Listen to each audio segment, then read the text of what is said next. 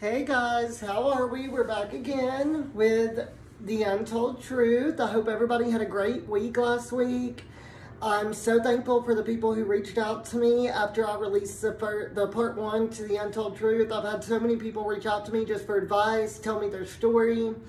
And I can't be more grateful because that's what I really wanted to do with this, is I wanted to bring people in and we can only keep what we have by giving it away. Those of you that are in the rooms, that's that's one of the sayings, and I love it. So I just want to start off by saying thank you to the ones who shared my story and shared my video, and thank you so much.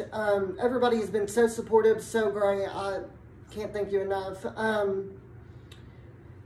hope everybody had a great last week. Mine went pretty good. It went really fast, which is what we love. We love when the week goes by fast, gets us quicker to the weekend. So I want to pick up where we left off, which was we were at September the 22nd, 2023, the day before David had stabbed me. And in my last video, we had stopped with, I dropped him off at CSU. Me and my family friend, we had dropped David off and he was going to go get help. And at this point, on our way back, we had got back to my family friend's house where I was staying the night, and I had laid down and I was laying there and I was thinking to myself, what am I going to do? Am I going to stay with him? He's trying to get help, so maybe I should stay with him and support him, because we know how it can feel when you go and try to get help and you come back and nobody's there. Everybody's gone because you burned all those bridges. So I didn't want him to come back to nothing. And at this point, I still loved David. I still loved him. And yes, I am using the real name because it was on the headlines. It's been in the news, so that's why I'm using his name, because I know last week somebody had commented about that, asking if I was able to. Yes, I am, because my story's been in the news. It's been everywhere. So back to what I was saying. Sorry, guys. I still had love for David. I was still in love with this man. I was pulling away, like I said, because he was getting more abusive and was using, and I couldn't handle it. I couldn't go to school, work, do hair on the side, and handle being beat and abused, and I needed to protect myself. So we were living separately. And with that being said, so I'm laying there and I'm thinking to myself, am I going to stay with him? What am I going to do? As if he gets, because remind you, I've been with David sober, and he was the best husband I could ask for. He didn't even raise his voice at me. He barely spoke. The man is amazing, especially when he's sober. I mean, he is amazing. So I'm laying there and I'm thinking to myself, okay, if he continues through with this and he gets help, I'll stay. And I finally think to myself, thank goodness, he's getting help. Thank goodness. This is it. He's going to get help, and so, 7 a.m. rolls around and David calls me and he says, I'm at the door, can you let me in? And I said, well, yeah, sure. And he comes in and I said, well, what's going on? And he said, well, they want me to go to the addiction side, but I wanted to talk to you first because I didn't want to just disappear for a long time and not know if you're going to stick by me and what we're going to do. And also he said, I'm not sure if I want to do that or go to a Christian place. And I said, well, I really want to think this through with you. I want to plan it out if you're going to go get help. And so I said, can we lay down for about an hour or so, because I have to meet with my sponsor and then I have to work, and I also I have to do hair, and I want to make sure that we think this through.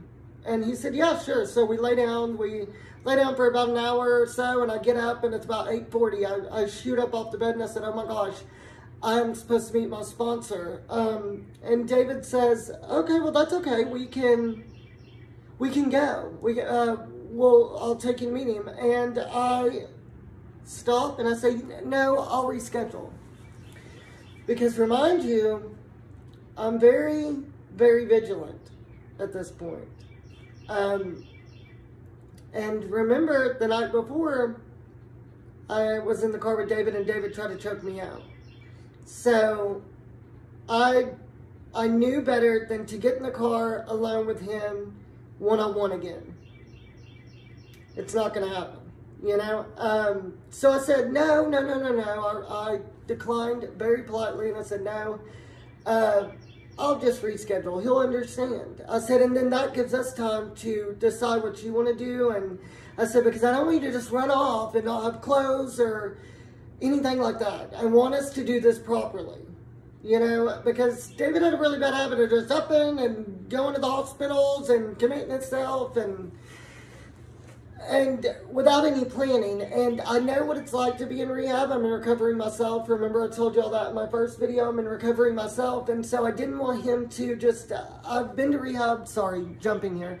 I've been to rehab, so I didn't want him to just go with no clothes and no money for a vape or cigarettes or anything like that. I wanted him to be smart about this, you know, and know that I was going to be there as long as he got help. As long as he got help. So he said, okay, well, okay. And so this was about 9 o'clock. And so we decided we were going to go out on the porch and we were going to hit our vapes and he was going to smoke a cigarette and we were going to talk. And my family friend was in the living room. Everybody was awake. And we were out on the porch and we were talking. And here's another thing too. I want to jump back to this real quick. I had to condition myself to be very alert at all times and be very aware and observant to what David I was dealing with. Was it high David, coming down David, demon David? Who is it that I'm dealing with? Because I have to be careful about what I say, because triggered, he's going to fly mad. And so I guess you could say I was in survival mode immediately. From the moment that David came back that morning. And I had heard that David had went to friends of ours the night before and when he had left CSU and was talking to them and telling them that he felt like I was about to divorce him and I was going to leave him and he didn't know what to do. And he was very upset about it, apparently. You know, that's hearsay. I don't know if it's true. I don't know for sure. But that's what I'd heard. So David had already felt like I was going to leave, which let's back up here. I was distancing myself and putting space between us because I couldn't handle the abuse. I grew up in a very dysfunctional family where abuse was a thing, and I refused to put up with it today, is what I thought, until I was brainwashed really heavily and told I'll change, I'm sorry. And me, as a naturally forgiving person, and at the time maybe even gullible and vulnerable, I was very vulnerable too at the time, because, you know, in my head, nobody's going to want me, I'm already a mess, I'm damaged, I'm not enough, my own husband doesn't want me, so who would want me? You know, all those thoughts, all those feelings. So I was very vulnerable and in survival mode. Okay, I guess you could say. We're on the porch and we're having a conversation about what we're going to do and what the day consists of. I had to work at 12 o'clock. I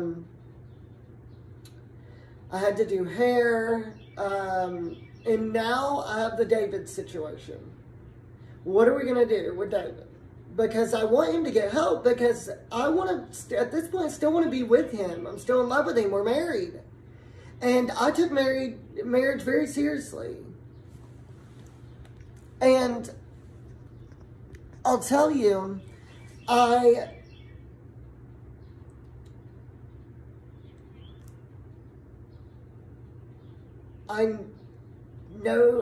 knew David's potential, you know, and that's what I saw all the time. And I did believe that he would get help, and he would go and do whatever he had to do to get back to normal. And I can't stand here today, or sit here today and say I hate him and all these things, you know, because I don't hate him. I still have love for him. You know, when the attack occurred, it was just like any other time that he had beaten me. It didn't take my love away from him at all. And here's another thing, you know, I can't sit here today and say I don't forgive him, because I had to forgive him right away, immediately. I knew, because I'm in recovery. I've worked the programs, I've worked the steps. I know forgiveness is mandatory. And knowing the parts that you play, you know, do you know how to forgive somebody? You look at whatever's going on and you say, well, what part did I play and what part did they play? And then that's how you come to a median, you know? And I'll tell you what,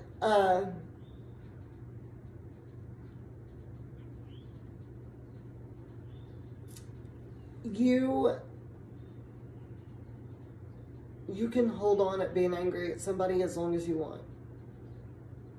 You sure can, for as long as you want. But it's going to come out in so many ways. Ways that you won't even believe. You know, and you can say, I'm not angry at them anymore. I don't even care anymore. I don't care. Yes, you do. And I'll tell you how you figure it out. When it starts coming out in your character, when integrity starts going out the window, when you can't be there for your friends, when you can't even hold a simple appointment, when you're late to events and school and work and anything else that you've got going on, when it feels like it's going to take an act of Congress just to get up and take a shower, when you start realizing that you're super defensive every time someone says something, they could be talking about their Aunt Joanne that lives in Arkansas, and you take it immediately that it's about you. That's how these things come out. That's how it starts coming out. You know, you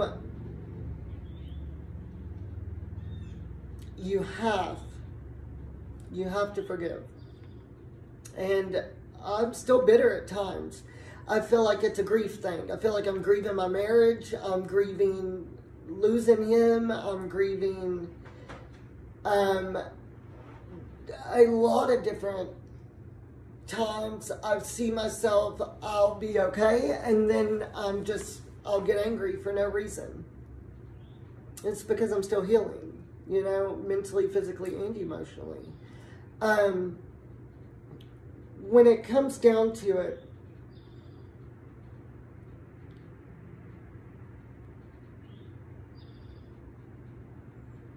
I can't sit here and say, like I said, that I don't have love for the man still, because I do love him. And even when all of this took place, I told the detectives and the DA, I said, I'll do whatever I have to do to comply. But I'm not going out of my way to make anything worse. I'm not doing that. You know, I want to do what I got to do and move forward, because I know that a lot of the character defects that I saw in David was addiction. You know, the drugs aren't the problem, we are. The disease of addiction is a problem. You know, and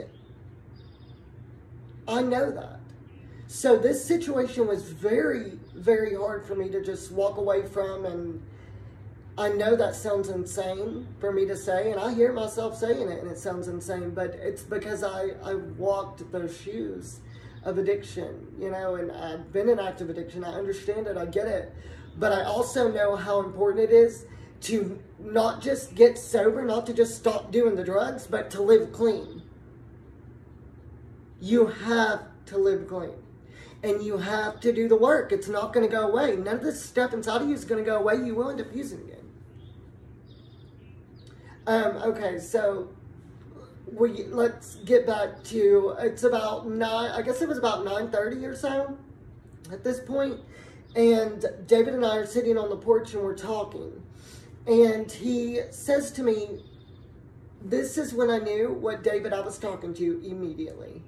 He looks up at the camera that was on the porch and he said, I don't know why you're so scared of me. I've never been physically abusive to you.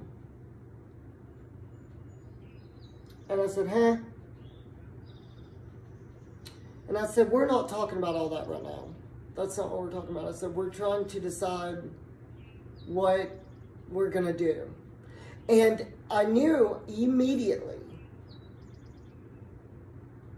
And I'll tell you, there's a couple different ways that I knew that David had used or he was coming down.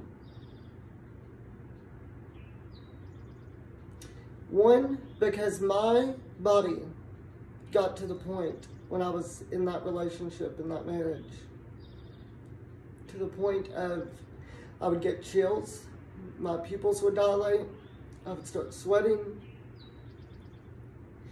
Every time I knew that David wasn't himself, when he was about to get violent. And I knew immediately because I got chills and my insides just started shaking.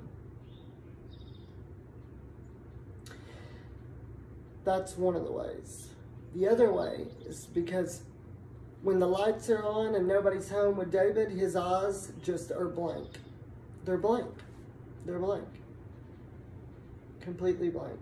And I'm looking at him and I'm thinking to myself, God, I can't do this today. I can't do this today. I can't do this today. And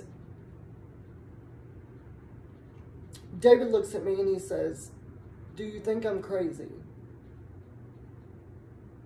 And I said, no, I just think that you're going to have to get the addiction under control and you're going to maybe get your meds back on your meds or get them situated. Because remember, I told you David had BPD. And David had quit taking his meds when we were planning on moving to Colorado. And it was a little rough for him at first, but he seemed to have come around. But then again, David was not, when he was sober, he wasn't a talker. He wasn't somebody that wanted to express his feelings and really get ooey gooey. And he's a man. You know, most men, we shut down like that. We don't, and I'm still, even though I'm real feminine, I still am like that at times. I don't like hugs. I think they're ick. My sister, it's so funny, my sister Jessica always tells me, you are so weirded out by hugs. You're the weirdest hugger. And I think it's hilarious. Because I feel like that's like the guy side of me coming out, you know, when it comes down to it. Even though I'm real feminine. And so, then, David goes inside, and I'm sitting there, and I'm thinking to myself, what's going to happen today? Like, what are we going to do? And I do think at this point in my relationship, I was angry because I wanted this David that I knew when he was sober. I wanted that David back because I wasn't ready to let go. I wasn't ready to let go. I wanted to love him. But I wanted us to do it very happily and healthily. Healthy and healthy. You know, and I feel like a lot of this grief comes out and I have to laugh or I'll cry, you know, and it's just part of it. And I can see my healing in so many different ways. I see it all the time. I see when I'm grieving, and I see it by the way that I'm acting, or the way that I'm, because, you know, I made it. I'm alive, and that's number one. I had a 1% chance to live, and I made it. And I'll tell you what, I didn't walk out with no scars and no bruises or no. I still have issues today. You know, little TMI, but I have issues going to the restroom. I've had a bowel obstruction since then. I've had stomach issues. I still get sick every day. You know, I have to adapt and get my body back to normal. Restless legs, where I have nerve damage.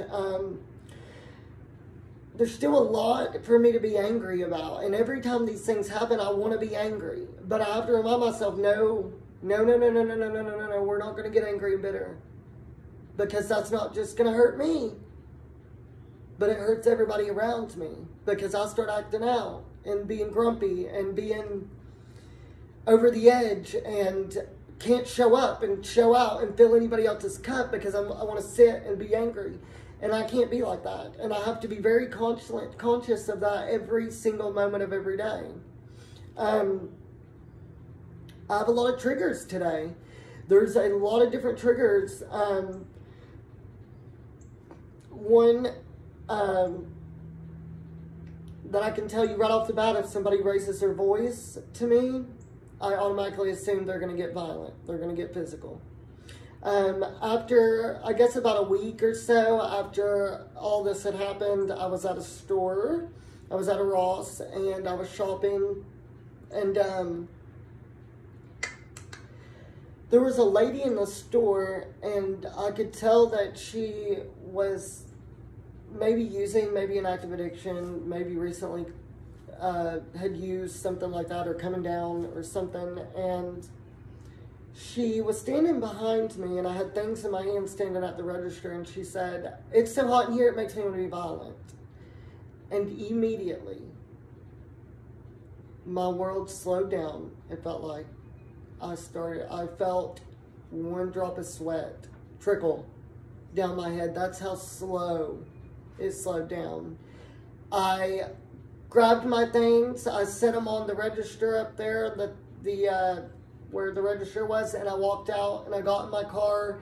I turned the car on. It's pouring rain really loud. The windshield wipers were on, so they were being very loud, and instantly I was overstimulated, and I instantly just started crying.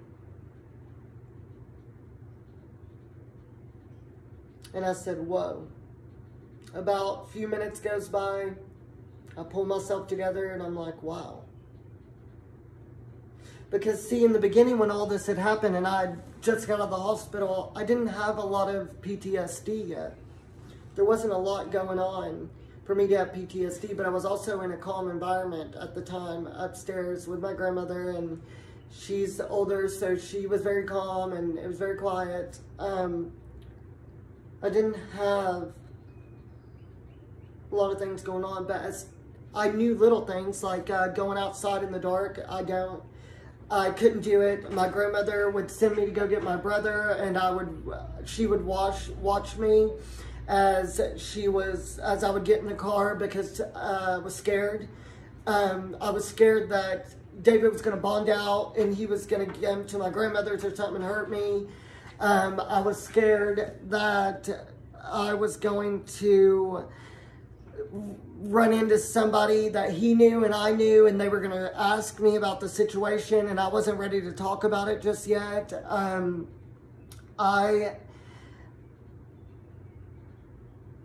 was scared that I was going to start having nightmares. Luckily, still to this day, I've only had 3 nightmares of the situation itself.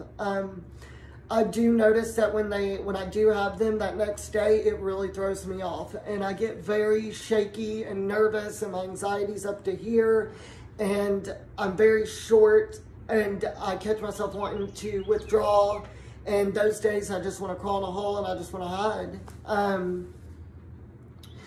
So you know, there's a lot of different triggers today for me as well. If I know that somebody is using drugs, or I know that they are messed up, I immediately get chills. I'm nervous.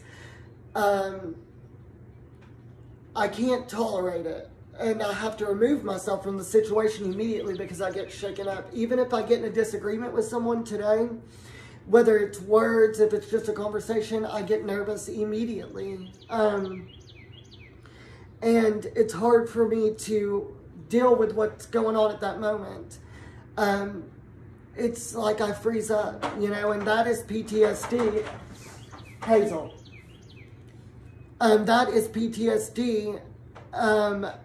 And it gets really hard for me just to live everyday life, to the point of I'm zoned in on every move that I make, you know, and I'm very vigilant with who I allow around me today, with my inner circle, with what I say, what I do, because if I had someone around me today that it's very just all over the place and buck wild and loud and obnoxious and very reckless, I don't think I would be able to handle it. So I'm very closed off. And unfortunately, I feel like that'll fade. I am in therapy. You know, I told you guys in the first video, I'm in 3 different therapies. One of them is amazing, and the other 2 are just kind of like groups. But they are amazing. And they do help, but this takes time, you know, and every day I learn something new about myself. I see myself progressing. And every day I get a little stronger, you know. That's cliche, but it's the truth. Sometimes at night I catch myself getting very, I don't like being alone, you know, and I can tell when I'm like emotionally and mentally like overstimulated, I guess you could say, because on those days I'll come home and I can't even, I'll turn my TV on and it'll be on for 5 minutes and I'm out, you know, like that. And so this recovery process has been draining but beautiful, because at the same time, even though I'm having to clean up this mess that I didn't create myself, some of it, you know, some of it, this was just because I'm coming out of survival mode. I was in survival mode for 1.5 years. And, you know, there's still beautiful things that have came from this. One of which, the people that have reached out to me and said, just hearing your story, it gave me the strength to stand up and walk away and choose me. And just hearing that makes it worth it to me. Yes, I wish I'd never had to go through it, but I am glad I made it. You know, 1%, and I made it. Me and God, we did this. You know, he has me here for a reason, and I believe it. And I do believe that it's to tell my story and to change the world and save some lives, maybe one person at a time, you know? And I'll tell you, it's a beautiful journey. It is. And I'm just grateful I'm able to be here and share this with you. But okay, let me jump back to where I was at. It's about 9:40, and he had just asked me if I thought he was crazy. And I said, no, I do think that your meds need adjusted, and you do need to maybe get some rehab and stuff like that. Just, you need to be happy and healthy, because we can't do this if you're not. David goes inside and he comes back out of the house and he says, so you don't think I'm crazy? And at this time I'm sitting in a chair and he's standing in front of me. And I said, no. And before I could even finish and repeat what I had said, David starts stabbing me violently. And all I can remember thinking at this moment is, he's going to kill me. And so all I said was, he's stabbing me. And I didn't scream it. I didn't, not very loud. And then I immediately start counting in my head that how many times he was stabbing me. I don't know why, but that's just how my body took over. That's how it went down.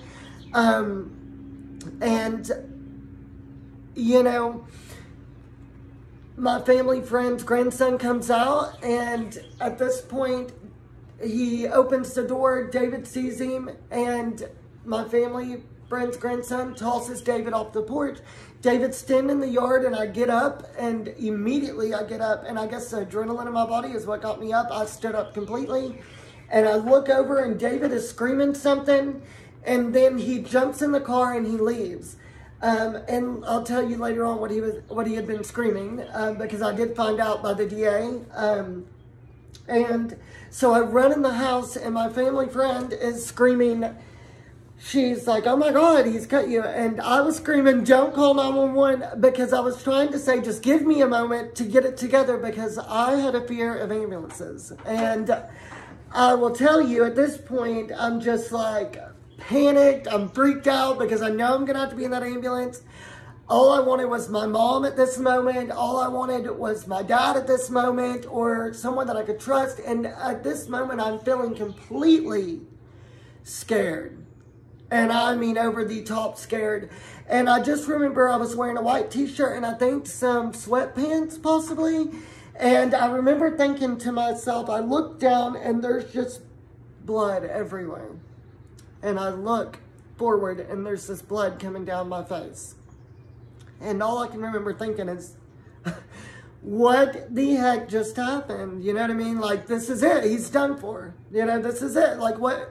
Now, because remember in the first video, I told you I never wanted to call the cops or press charges because I didn't want him to ruin his record.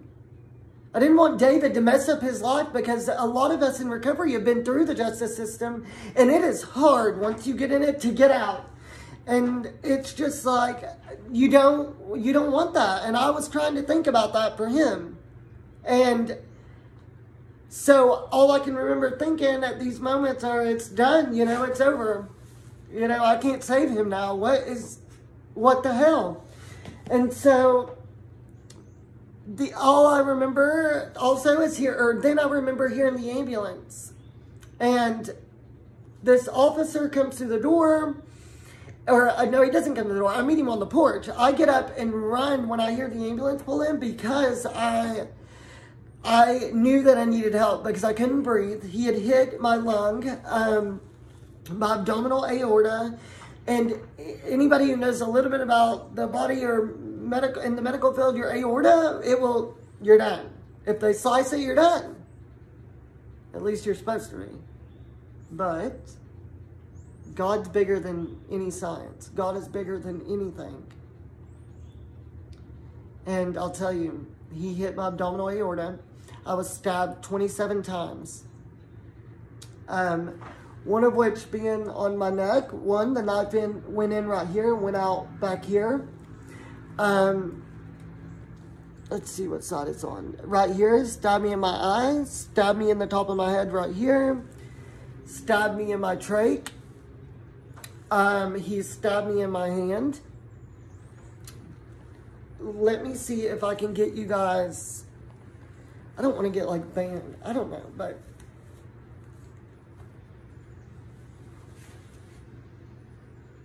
stabbed me in my chest, stabbed me in my breast, stabbed me right here, stabbed me over here, stabbed me over here, stabbed me up here, stabbed me in here, stabbed me here, stabbed me in my back on this side. I don't know if you guys can see it. And then also the scar goes down and it goes almost to my private. And there was more stabs on me. Some at which, this one, he stabbed me right here. I don't know if you can see it right there. Stabbed me right here. These are defense wounds where I was trying to stop him because I didn't know if he was going to start hitting me. Up here, the knife broke. Thank God. Or no, the knife broke in my rib, I think. Thank God, because then he started stabbing me in my face and in my head. And if the knife hadn't broke, he would have stabbed me straight through my brain. And So the police officer, as I get to the porch, there's a police officer standing there, and he's trying to stick these gauze on me, and he's like, sit down, because I'm trying to get to the ambulance because I couldn't breathe and I needed oxygen, and I knew that. So he's like, sit down. He's trying to stick these gauze on me, and he's like, what happened? And I'm like, I just got stabbed. By who? My husband. And the officer looks at me. And you could tell he was just shocked. You know, you're shocked. He doesn't know what to do. The ambulance, the paramedic comes out. And I'm like, can I walk to the paramedic's bed? I said, I have to go. I cannot breathe. And he said, yes. So I go. They put me on the gurney. And I'm screaming at my family friend, please come with me, please come with me, please come with me, because I'm scared to death of this ambulance. And I didn't know what was going to happen. So we get to the ambulance. She has to stay because he's like, I need to question you. And I need to question the people who was here, so they stay. And I get in the ambulance, and from back when I used to get in trouble and go to jail and stuff like that, back in my active addiction, I knew the paramedic. He used to be a CO. And he was talking to me, and he said, Cody, what happened? I need you to stay with me. And he's trying to keep me attentive. Answering questions. Because at this point, we don't know where all David had got. He was asking me what I felt, and I said, when things calm down and I'm in the ambulance, and they get me an IV in me, I said, can you please give me some pain meds? I'm in so much pain. And he said, absolutely. Give me a moment and I will get you going. But I need you to stay with me. So he's talking to me. And all I can remember thinking is, I'm going in and out. You know, like, I'm like, am I dying? Am I going to die? What is going on? You know, and Hazel, lay down. I'm like, sorry, my dog, she's in the crate. So she's very ADHD like me. She don't sit still very long. But I remember asking the paramedic, you know, where are you taking me? Are you taking me to lab? And he said no. And I said, thank God. He said, do you want to die? And I said, no. And he said, I'm taking you to UT. And I said, okay. And I can hear on the radio, on the paramedic's radio, I remember hearing,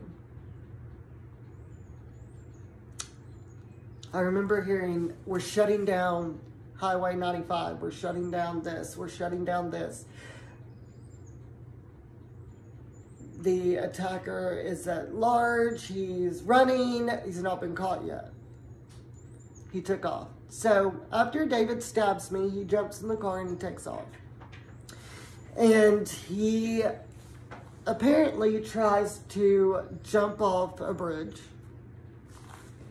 which I didn't know this until after like 5 days, when I finally woke up out of the coma and stuff and had came to, is when I found out that he had tried to jump off a bridge. We make it to UT, and I remember falling out in the ambulance and coming to when we're going through the doors of UT.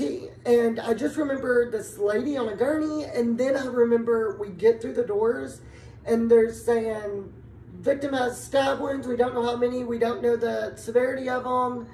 I've had him on oxygen. I gave him some pain medicine. I get into the doors, and it's like something you would see on Grey's Anatomy or a movie. A swarm of nurses, doctors, and surgeons come to me, and they get me. They transport me to a bed. They take me in this room, and next thing I know, the surgeon says, Cody, he said, I'm going to put you out in 3, 2, 1, and I'm gone. And throughout this, I can remember waking up one time, and this nurse was standing there, and I kept saying I wanted to write, like I was doing this, I wanted to write because they had a tube down my throat. They had me on a ventilator. And she said, no, you can't. Well, I grabbed the Sharpie from her badge thing. And she said, okay, I'll get you paper. So she got me paper. And I wrote, where's David? And she said, in jail, if that's your husband that you're talking about who stabbed you. And I said, I just looked at her. And then I said, am I safe? And she said, yes, you're safe. And I fell back out. and I was unconscious for about 5 days. They had me out. At this time, they're trying to get a hold of my sister in the beginning because they were telling her, he's got a 1% chance survival. Do you want us to do this surgery or not? There was like a surgery that they were going to try to do, and hopefully it worked. Because nobody's ever made it out of this particular trauma. When you get stabbed in your aorta or your abdominal aorta and they had to do surgery, nobody's ever made it off the table, is what I was told. And so my sister, my whole family's rushed there. I'm not sure how everybody heard about it. I'm not sure who called who, how it came about. I'm not sure about all that.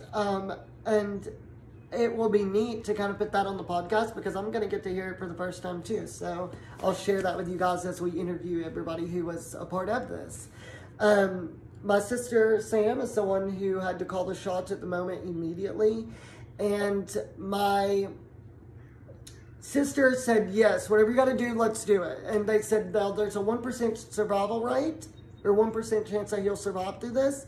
And she said, I don't care, then what do we have to lose? Let's do it. So immediately they start surgery on me.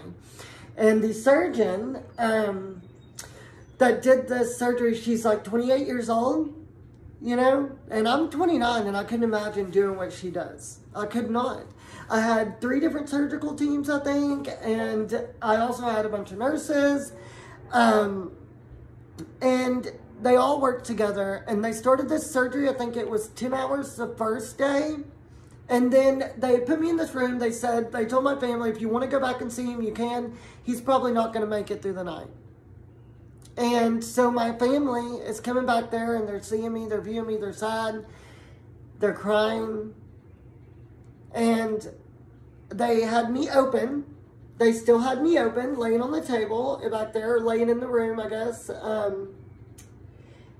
And they had these stomach vacs on me where they had been doing surgery. They gave me 2 liters of blood because I'd lost so much blood. One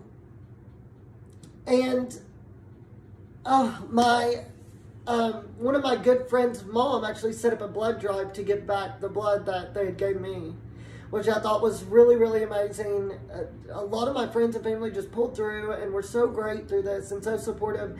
And I don't know where I would have been without them, because if I'd have woke up in the hospital and I'd have been alone with nobody, because remind you, in an abusive relationship, you push everybody away. You end up to where it's just you and him, which is exactly where your abuser wants you to be. That's perfect for him. It's perfect for him when you're like that, because he can pull you away from your family and friends, and then it's easier to control you because nobody's talking to you, putting stuff in your head, trying to give you the courage, build you up. And that's the truth. That is so true. That's nothing but the truth, you know? But my family and stuff was out amazing through all this, but we're at the hospital, and during the stay, they had ended up overnight. I came to quit. I came to, and the doctors came in the next morning, and they said, he's still alive, and he's doing okay. Do you want us to go back in and start surgery again? And my sister said, absolutely. So they did. And they had done an abdominal aorta repair. They repaired my lung. I think they took a piece of my lung, actually. They took my gallbladder out. They had to work on my kidney. They had to work on my liver. And I think that was it. I think there might have been a couple other. I will double check over my paperwork and let y'all know if that's something you're interested in. I feel like every detail in this is very, very important, because once I tell you everything that had happened to me during this, there is no explanation that I'm here or the reason for me being here except God. And that's the truth. That's the truth. And if you don't believe in God, that's cool too. But if you believe in a power greater than yourself, then whatever that is, obviously had me here for a reason. And I'll tell you, so they wanted me, they were talking about me going to, just a moment, going to a rehabilitation center because they didn't know if I was going to have brain damage. They didn't know if I was going to be able to walk or talk or function. We didn't know. We didn't know right away because the doctors and surgeons couldn't even believe I was alive. They're standing there looking at my family like, we don't know. He's here. He's alive. He made it. But we don't know why. And we don't know how. We just did what we could to repair what we could. So that's why I say it's such a beautiful and it's such a beautiful tragedy. Yes, I lost my marriage and I'm divorced and I'm going through all this, but I believe in God more than ever today. I believe.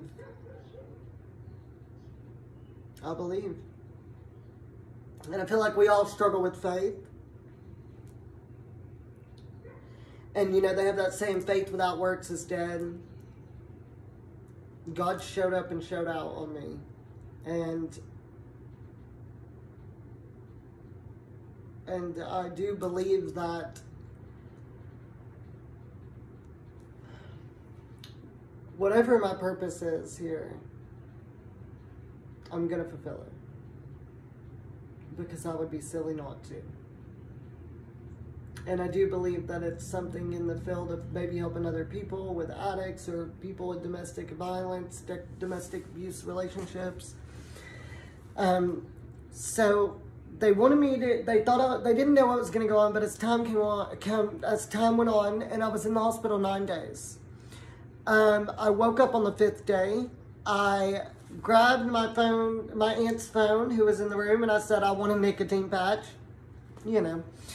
So she goes out there and she tells the nurse, because at this point I still have a tube in my throat. So, on the life support. So, she goes out there and tells the nurse, hey, he's texting saying he's wanting a nicotine patch. And the nurse said, okay, let me reach out to the doctor and see. I'm sure we can get that done. So, the nurse reaches out to the doctor and says, hey, our patient's texting saying he wants a nicotine patch. And he said, oh yeah, that's fine. And then he calls back and he says, did you say that the patient was texting? And she said, yeah. And he said, take him off life support. Get that tube out of him. So they come in there and they take the tube out of me. I still have these drains on me. I still have a lung tube in my back. I still have IVs all in me. I had an IV in my neck. I had one in my arm, one in this arm. And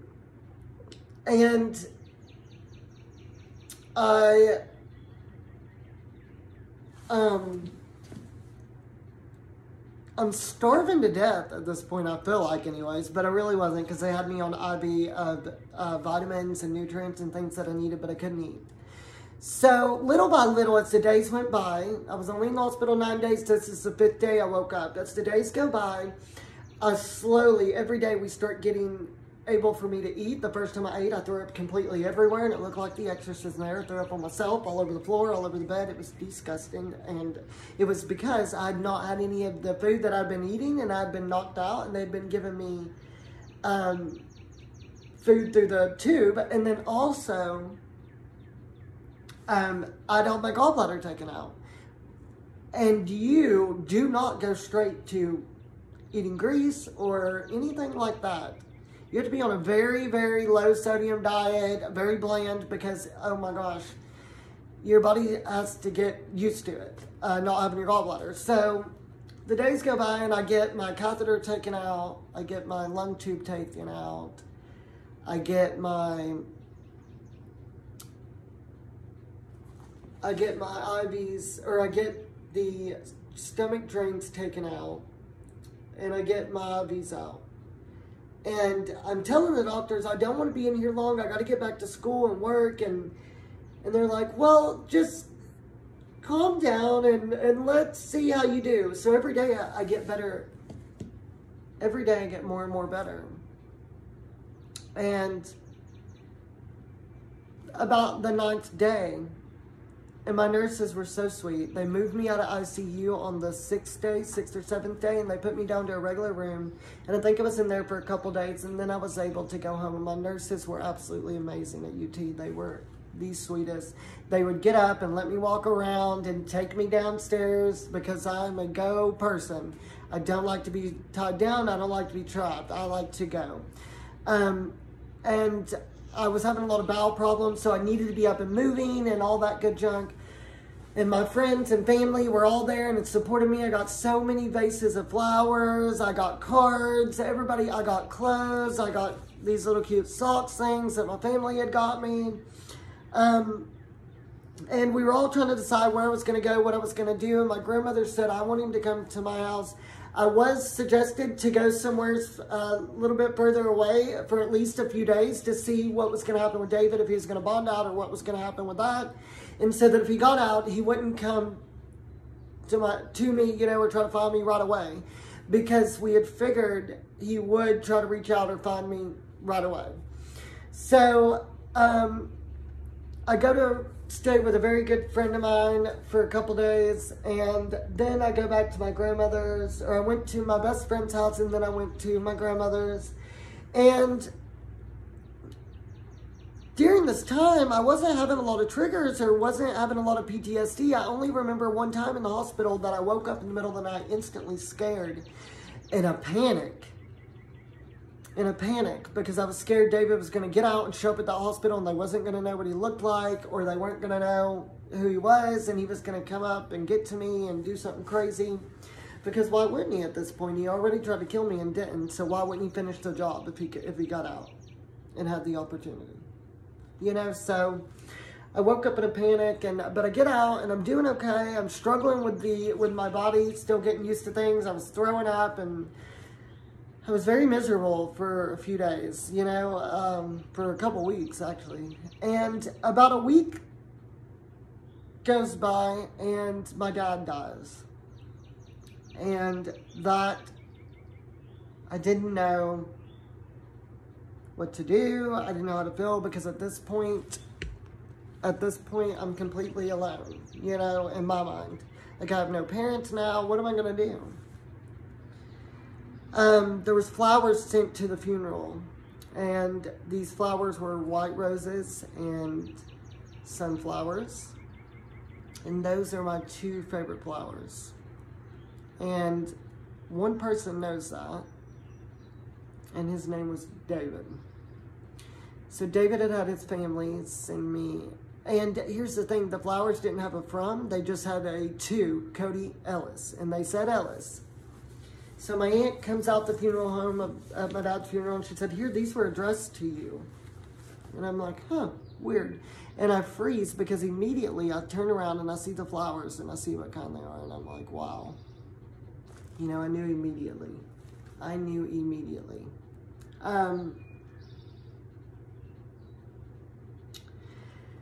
And so that same week, I think it was, I was having some stomach issues, and I drank Epsom salt mixed with a little bit of water, because back in the day you could do that and it would help you use the restroom. Well, you're not supposed to drink 8 ounces of it, I'll tell you that. And so I poisoned myself, and one of my good friends came over and he said, I think you need to call poison control. So we called poison control, and at this point, that day, I was, oh my gosh, I was so miserable. I was hurting so bad. That night before, I had my knees to my chest laying in the bed like, God, please, if that didn't take me out, that stabbing didn't take me out, this is going to. And so I called poison control, let them know what I did. I explained to them that I'd just been stabbed 27 times a week before, and they're like, what? Go to the hospital. So I go to the hospital, and I'm in there for about 5 hours, and they come back and they tell me, the doctor says, well, there's really high level of magnesium in you. And I'm thinking, yep, that's because I poisoned myself with Epsom salt. And he said, but you also have a bowel obstruction is what's going on. And I'm like, okay, what's that? You know, and I'm freaking out, and I'm like, so what do we do? And he's like, well, we're going to have you transported to UT. And remember, they gave me all that blood when I was in the hospital. So when they took my blood at this hospital, it was all over the place, and my levels were all over the place. And the nurse came out and she's like, did you just recently get blood or something? Because your blood levels are off the chain right now. I said, yes, I just got stabbed last week and almost killed and all this stuff. And she said, okay, I just wanted to make sure because I was a little freaked out. And I thought that's pretty funny. But my grandmother and my aunt come up to the hospital, and my friend goes home, and they take me to UT, and the doctor explains to me that he's going to have to put a tube down my throat because the only other way to fix this bowel obstruction, which is when there's so much scar tissue that you can't go to the restroom. And I'd been throwing up and throwing up and throwing up. I mean, I couldn't anymore, you know. And the way that they fix this is they either open you back up and they get rid of the scar tissue or fix that, cut through it, or they put a tube in your nose and down your throat to suction out all the bio in your stomach so that you'll quit throwing up. So they do that, and I'm in the hospital for about 2 or 3 days. And I was just miserable. My stomach was blown up, and at these moments I was very angry. This is when I was extremely angry. I was grieving my dad, angry about my situation, don't know who to trust, don't know who or what I'm going to do at this point. My whole life's turned upside down. And I finally get to go home and go back to my grandmother's, and I'm getting better. And I receive a message that says, David respectfully would like to know if you would like to talk. And I'm thinking to myself, this is when I knew that PTSD was real. Instantly, I go into fight, flight, or freeze, and I start panicking.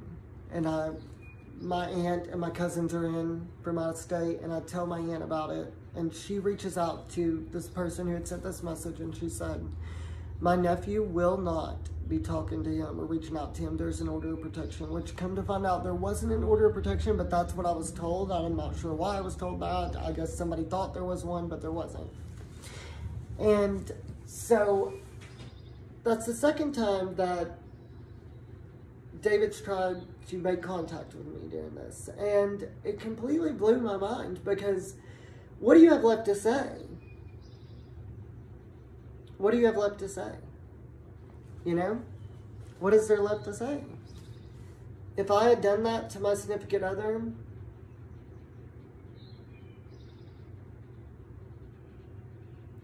I wouldn't know what to say or do, you know? So, with that being said, now, where are we at? Well, we have a preliminary hearing, and the DA and the detective tells me my medical file alone was 1,200 pages, and he had read it front to back. And both of them are fighting for me. They were, you know, they said, we're going to be here the whole time. And with that being said, we go to court, and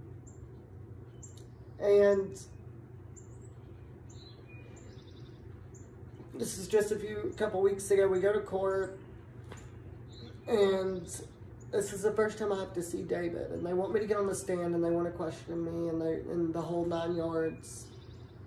So I'm good. I've prepared myself. We've done a pre-trial, or a pre-trial, I think is what it is, where the DA met me at the courthouse and kind of showed me how everything would be set up, and we went over what we were going to be asked and all that good junk. And so at this point, I was like, okay, I'm good. And I walk in the courtroom, and before we had went in, David's parents and sister had walked by, and then I go in, and my sister and friends are there, and family friends, and the detective my biggest concern was where I would be sitting and if David could get to me in the courtroom, because I didn't want him to get angry and fly mad and come after me or hurt me while I'm in the courtroom or anything like that. So David's chairs are right here. Let's show you like this. David's chair is right here, and I'm sitting right here, right behind him. And the detective is between us, which he had told me, he said, loud enough for David to hear and everyone to hear, I'm sitting right here, and I promise you, you will be okay. Nothing will happen. And he was very sweet, and he was talking to me and just trying to make sure that I was calm. And I felt good. I felt like okay, and I was the first one that they called to the stand. So they called me to the stand, and they start questioning me.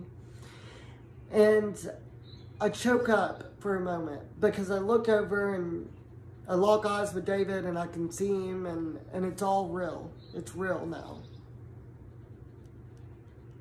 And that same day, you know, my divorce papers were given to him, and everything was just real at that moment. You know, it all came together, and it was like, wow. And this did happen on video. It is on video, picture and sound. Maybe one day I will ask to have the video or to see it, but I just haven't yet, you know.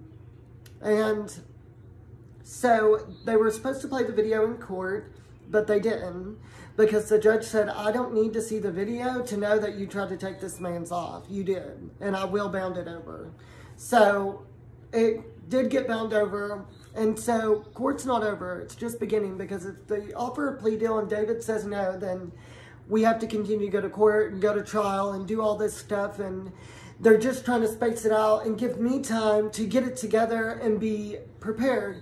Even though I did so well at court the first time, you never know where a person's going to be 5 years from now or 2 years from now or 3 years from now. And it's really scary, because I thought I was good to go all together. I thought it'd be great. And I get up there and I choke because everything hits me at once. And I think that's how a lot of this really happens through this healing process. Is a lot of times I feel great until it's that moment that I don't, and I'm triggered, and I'm scared, and I'm hurt, and I'm afraid, and I'm angry, and I'm lonely, and I'm tired, and I'm exhausted, and people, I feel like they don't understand, and sometimes I feel like they do understand, and sometimes I have to ask myself, how do they understand? How could they? Because sometimes just getting up and going to work takes everything out of me. Sometimes just getting up and doing my school takes everything out of me. Sometimes just getting up and making myself eat takes a lot out of me. You know, it beats me down. I just have to say, you know, it's my higher power that's got me through this, and the support from my friends and family and loved ones. And I'm not perfect, and I fall all the time, and some days I'm stronger than others, you know, and sometimes I can be there for people and fill their cup, and sometimes I feel like I'm got maybe this much in mine and I can't. There's been so much change, and there's a lot of healing to come, and I hope to continue these videos and just help others along the way, you know. And so if you guys or anybody you know has a story and you would like to meet and do a video, I'd love to do it and spread awareness. I'm in lots of support groups. I have lots of connections. I'm still in NA. I still do things like that. And I will continue to be the voice for these people who are silenced and scared and to speak up, because domestic violence isn't okay, and it's something that I continued to let go on and go on and go on and go on and go on until it about took my life.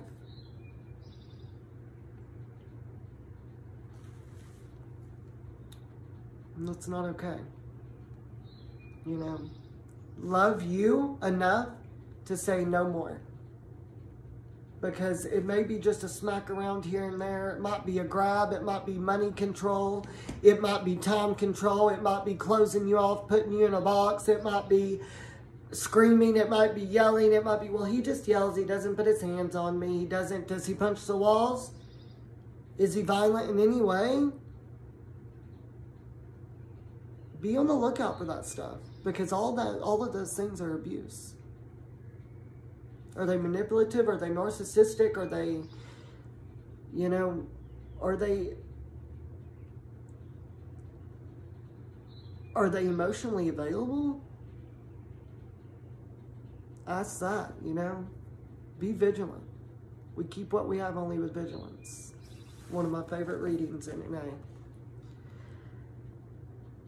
So right now we're waiting on another court date. And I have an app on my phone that tells me every move that is made or change that's made with David. You know, and the DA and the detective are very good with me. They reach out, they check on me. I couldn't be more grateful. Guys, I guess that's all for today. Here's to part 2. Like, comment, share. Please, please, please, please. And if you need help, reach out. I love you guys. Until next time, peace out. Here's to part 2 of the Untold Truth.